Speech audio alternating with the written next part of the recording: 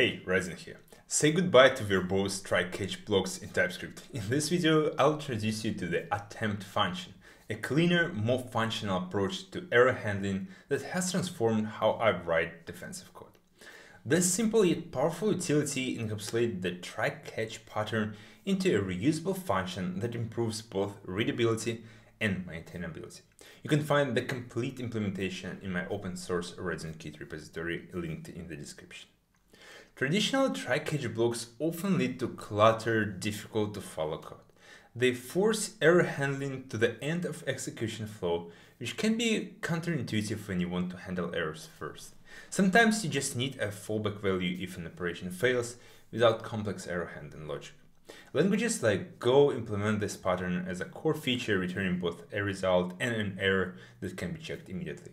The attempt function brings this cleaner approach to TypeScript, allowing for more concise code that separates the happy path from error handling in a structured, readable way.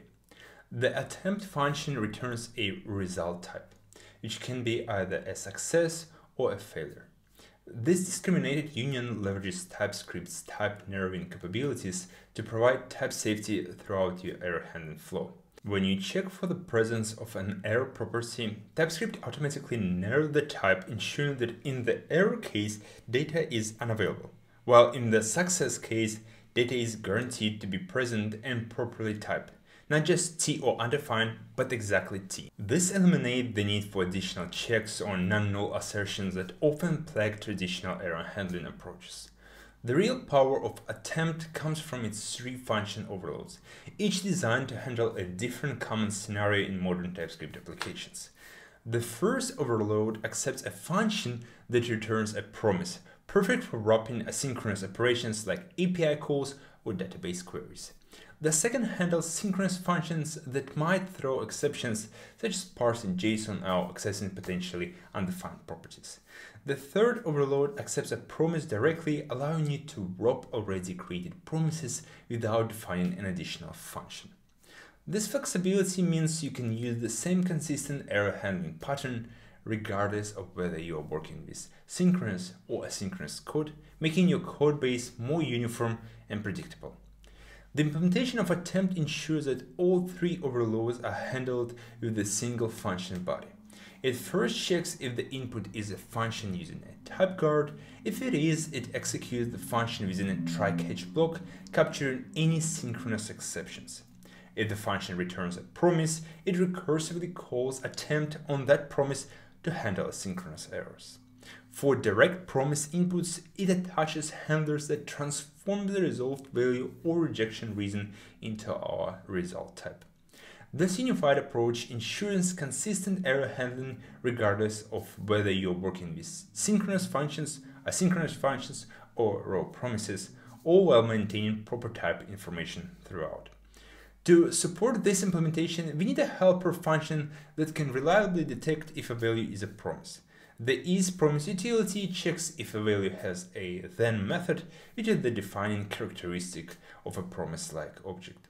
While the attempt function provides a structured way to handle errors, you'll often want to extract the successful data or use a default value when an operation fails, all in a single line of code. The visFallback utility is specifically designed to work with the result type returned by attempt, creating a powerful composition pattern. It takes a result object or a promise that resolves to one and a fallback value, then either extract the successful data or substitute the fallback when an error occurs. This pattern is particularly useful for operations like parsing JSON, where you want to provide a sensible default when parsing fails. Like attempt, this fallback handles both synchronous and asynchronous results throughout function overloads, maintaining the same functional approach to error handling throughout your code base. I hope this video convinced you that the attempt and visFallback utilities are a powerful and flexible way to handle errors in TypeScript.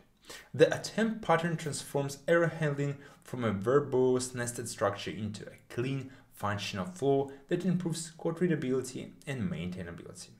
By returning strongly typed result objects, it leverages TypeScript's type system to ensure errors are handled consistently throughout your applications. I found this approach so valuable that I've integrated it as a cursor role in my development workflow, ensuring that all errors handling follow this pattern instead of traditional try-catch blocks. If you enjoyed this video, make sure to like and subscribe for more content on TypeScript and modern software development. See you in the next one.